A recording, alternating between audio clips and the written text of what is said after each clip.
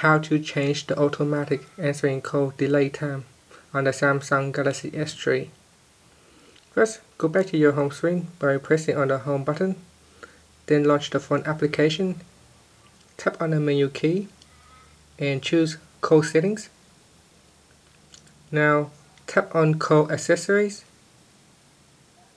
then tap on automatic answering timer. Now you will have a choice to choose between 2 seconds, 5 seconds and 10 seconds.